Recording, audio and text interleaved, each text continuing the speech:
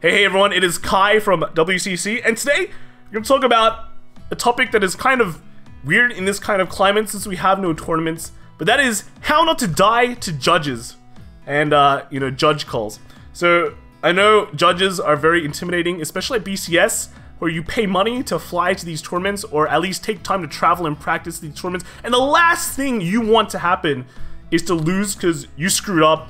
And honestly, everyone screws up. Eventually, you will screw up at a tournament, and it will be the difference. Hopefully, these tips, right, will be the difference between you getting a game loss and you only getting a warning. Just a tip though, guys, this is not a definitive way to get out of getting screwed by a game loss. If you do make a mistake, you are at the mercy of judges, and judges can rule differently. They can technically choose a different way of punishment that is not part of the florals, because head judges and all that have the final decision on what goes on the day. So best thing is, don't make mistakes. Then you are not at the mercy of your opponent or judge handling this situation. But again, this is just ways for you to get punished, maybe less, or play more defensive in your plays so you have less chances of getting screwed. So let's jump to the other camera and we can talk about some tips for you to not die to judges. So let's talk about Bushiroad judging first, because this will play into how you should be acting. Bushiroad judging, when it comes to game states, leans more to leniency. They would rather try to reverse the situation as much as possible before giving you a game loss. And the only thing they're not lenient on is things like cheating, being rude, unsportsmanlike conduct, and time. Right? If you reach 25 minutes, you're both done. But let's talk about the leniency bit. You should be playing cards in a way that's kind of like defensive driving. It should be defensive playing, right? You should be doing things so that you can create states of leniency. What is the most, just think about it, what is the most common way to probably get killed by a judge? The most common way is probably just drawing an extra card, adding a card to your hand that both players do not know. So let's say you have, like, this is your hand, right? This is your nice 5-card hand. Yep. So what are some ways to add cards to it? So if you tutor a card, for example, let's say I tutor a grade 2, I tutor a Starlight Violinist, I add this to my hand. Oh, card flying. Yeah, I add this card to my hand, and then I continue playing the game, and then we realize, dude, you're not supposed to add a Starlight Violinist to your hand. You did the effect wrong. Since we both know that a Starlight Violinist was added to our hand, at least my opponent should know, because it's via an effect, right? You search this card, or you showed your opponent the card, then we both know, okay, I gotta take the Starlight Violinist out of my hand, put it back into my deck. What is up with these cards, man?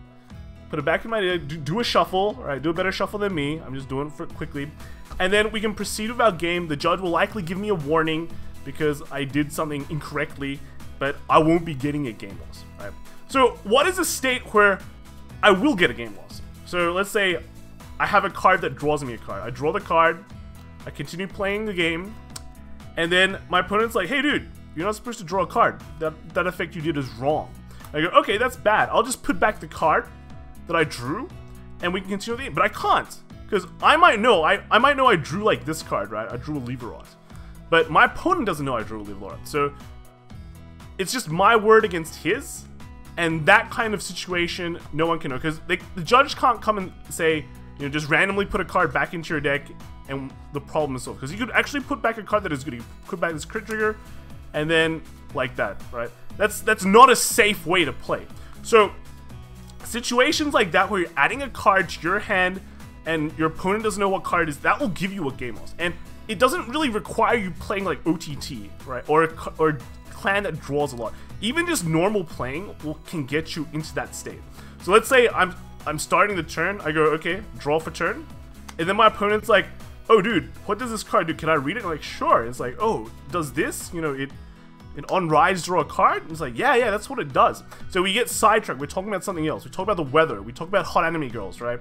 And then after that quick discussion, I just draw a card, because I forgot that I actually drew, and continue my turn, I shuffle, I play my hand and stuff like that. He goes, hey dude, don't you have an extra card in your hand? You're like, oh no, I do. But now I've already gone through that phase, I can't really reverse that. So let's think of ways we can actually reverse these. Well, play it safe, right? Play it safe. So again, we have our hand. Whenever I play in a tournament, I always make sure that my opponent knows what I'm doing. So you declare everything you do, especially at the end and the beginning of turn. So if your opponent like finishes turn and just nods to you, goes grunts, right? He does a grunt. You confirm with him that it's the end of the turn. It's like, you go, is it my turn? It's like, my turn, draw. And he's like, he grunts again. Then okay, that's confirmation. So I draw. Now I normally wouldn't immediately just put the card to my hand. I would just put it to the side, so we know that immediately. Okay, this is the card I drew, and this was the rest of my hand. And normally I just put the card like here. I don't actually need to add it to my hand because, you know, I know what it is. So I can continue. I can do some plays. And then maybe he goes, dude, you drew an extra card or something, right? Like maybe this turn, like maybe I have a card draw. I draw again. Put it here. So okay, cool. This is my hand. And then yeah, he goes, you drew an extra card. I was like, oh, this is the card that I drew for this turn. We both clearly saw. And then the judge will probably come and goes, is this the card he drew? And your opponent should say yes. If he says he hasn't paid any attention to what you're doing, that actually looks bad on his part.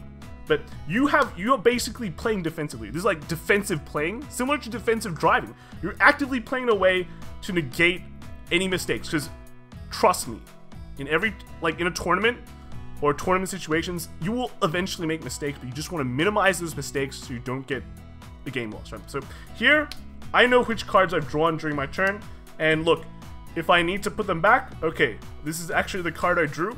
Okay, we can both identify that this is the card that you drew. We can put it back, shuffle it, and then we can proceed on with our game. So this is just a very simple way to make sure you don't get killed by a judge. Now, make sure, right, important thing, every time you do an effect that requires you to draw. So you have in the main, searches for like a Blackwing Swordbreaker, right? When you use the effect to draw, make sure you tell your opponent you are drawing. You want to have both players kind of consent, right? Consent that you are drawing cards. This is just like another way to declare what you're doing, another way to minimize what you're doing. And if people are watching, they will know that you've been doing it correct, and that if your opponent hasn't been paying attention, well, that's his problem. But again, once you do the draws, put them to the side, right? Make it simple. If you're playing against like deleters, right? And you have like a bind zone at the back, a face down bind zone, then you might need to do it differently. Move the bind zone under your drop zone, right? So this is let's say this is your drop zone. Move it under your drop zone. You're never going to be looking at your bind zone that much, and you can still continue looking at these cards and then continuing with your turn. So another way that you can lose the game very easily is sticky cards. And that's how you draw an extra card in your opening hand. So let's say like draw 5 cards. 6, so here's 5. And let's say one of my cards is sticky. So I'm looking at them and these cards are stuck together because like water, sweat, you know, you had a sweaty game. So here we go. It looks like 5 cards. I'm just gonna put like, hand looks good. Hand looks good. Gonna put this card back, draw a card, and do my mulligan. Bam. Continue with the game. And then suddenly I realize, oh dude, I have 7 cards. So if this is at the beginning of the game, immediately just call a judge. Because this is actually a reversible game state. Likely you just randomly put back a card, the game hasn't really progressed, and that can kind of be reversed. You're probably at a disadvantage because you mulligan based on not knowing your 7th card. But if you keep on playing, that is definitely a game loss because you will be progressing the game state. And you might be cheating because you're trying to hide that you drew an extra card. So if you get a cheat, if they call you a cheater, then that's a DQ. So in this kind of situation, always try and get the judge involved as soon as possible. And look, if you did progress with the game and you realize you have an extra card, then you're done. That's too bad.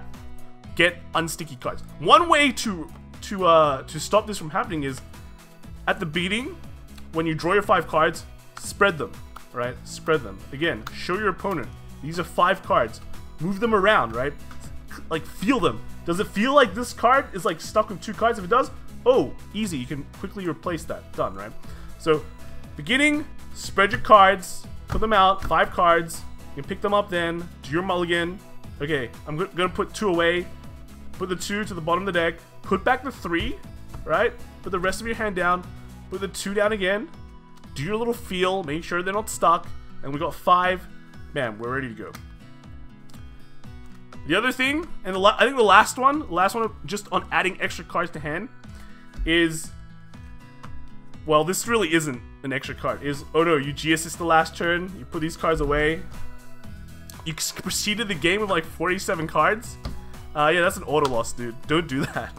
If you G-assist, make sure you know where you put your G-assist cards. Don't put them in your G zone or your force marker zone. You're bound to make a mistake sometime. Don't separate them. Yeah, this is all just about knowing how to open your cards. So that is just a very easy and quick lesson on how to not die. Okay.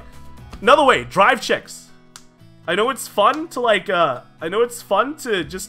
just quickly drive check. These are the quickest, like, these are the silliest drive checks you can do, right? Let's say, let's ride something better. Do I have a grade 3? Yeah, we've got a grade 3, but I'm gonna do a twin drive, right? Don't do this. 1. Oh, I did too quick. I did too slow. Okay, so some people do like this. Crit. Brr, brr. Don't do that. 1. You add it to your hand. If you actually did a triple drive check, right? Oh, sick. You just lost the game because now your opponent probably doesn't know what you did. Do your drive check slower, right? Do your drive check slower. Let your opponent know what you're doing. So. Drive check. First check, right? Yep. Both players can see. Your opponent can't complain that you're adding your card too quickly to your hand. He goes, okay, this is an Akane. We both know it's an Akane. Cool. I will add it to my hand. Yeah? If your opponent is like, later on saying, what did you drive check? You say, no, dude. I don't have to tell you because I've already drive checked previously and I've shown you the card. It's not like, and then your opponent's like, I didn't see it. Can you do it again? The judge will probably side of him if you drive check too quickly. But again, so first drive check, add to hand. Second drive check, it's crit. Cool. Declare your effects. I'm going to put it all to Vanguard. I'm going to put it all to Rearguard. Add it to your hand. You can. Some people even leave it on the field, right? Just to let their opponent know. Not hiding information. So it's really up to you. But do your drive checks slower.